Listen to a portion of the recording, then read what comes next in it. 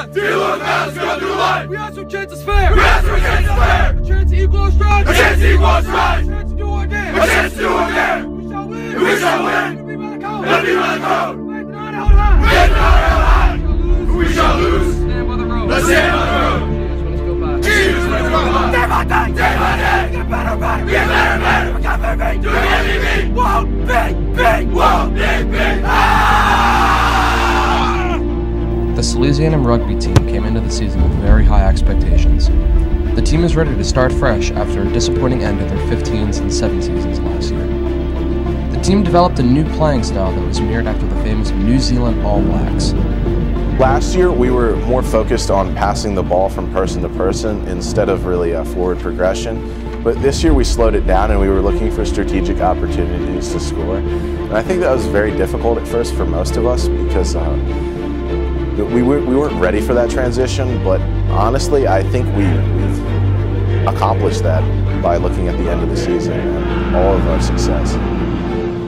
Their first action in the season came against LaSalle College High School, which the team won in a very contested match. The next time the team played was against St. Joe's Prep, which was ranked in the top 60 in the country this year. Sadly, they ended up losing that game, but this was their first true test of the season. Sadly, on March 12, 2016, tragedy struck very close to home. Tyler Brown, a senior on the team and 2-year varsity player, was involved in a car accident in which he passed away. The entire school community grieved the loss of their brother, and it was very hard for everyone to continue with normal life in the days following this tragedy. I definitely think that there's motivation going into games.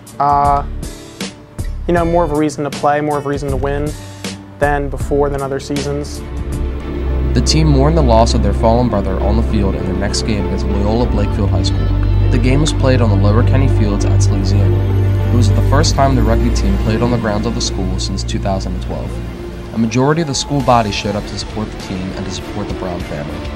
This match was a very, very close game, and it came down until the end. The final score of the game was 31-21 in favor of Salesianum. We did play all right that game. The first half was a little iffy, but we came back and won it. And it was nice just having everyone come out because rugby normally doesn't get any type of turnout whatsoever since it's so far away. Over spring break, the rugby team traveled to Ireland and played 3 matches against top competition in the country. This was the first time a Salesianum sports team has gone international in the history of the school. The team traveled to Dublin, Galway, and Limerick before returning to Dublin before their flight home to the United States. In Ireland, the team learned how rugby was supposed to be played. The intensity level between American rugby and Irish rugby was eye-opening for the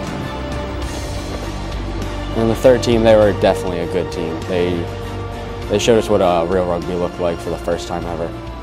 After the team returned from Ireland, they had 4 league games in 2 weeks. With such little time to recover in between games, many players who were nursing injuries had to sit out a game or 2. The team finished the 15's regular season with a record of 3-4, losing tough games to Gonzaga College High School, the number 2 team in the country, and Georgetown Prep, the number 11 team in the country. Both seasons were about the same in records. We've learned a lot since last year, and I think that definitely shows in the way that we changed our play style up.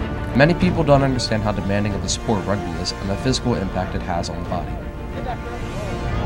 There's a lot of effort going into playing rugby. I mean, from pre-season, all those workouts we did, I think coming together and practicing every week, it's a really big bond because you hit each other so much and it's so much stamina and relentlessness.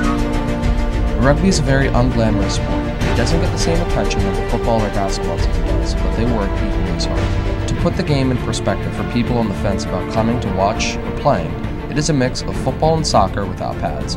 It is a very fast-paced game, and it does not stop as much as football, which allows for constant action with little breaks. I'd love for anybody that wants to play to come out, and I think anybody would have fun playing. It's a fun sport, you know, and it grows on you. At first it's hard because there's a lot of endurance that goes into it, and you have to build up your endurance, but after that, I mean, it's fun, you know, honestly. The Delaware playoffs included a 7-state championship this year, and for the first time, a 15-state championship deemed the Tyler Brown Memorial Cup. Sadly, both championships did not result in the way the team wanted them to. Both those games, it's not fun, especially when you lose to Archmere. Overall, the season as a whole was very successful for the team.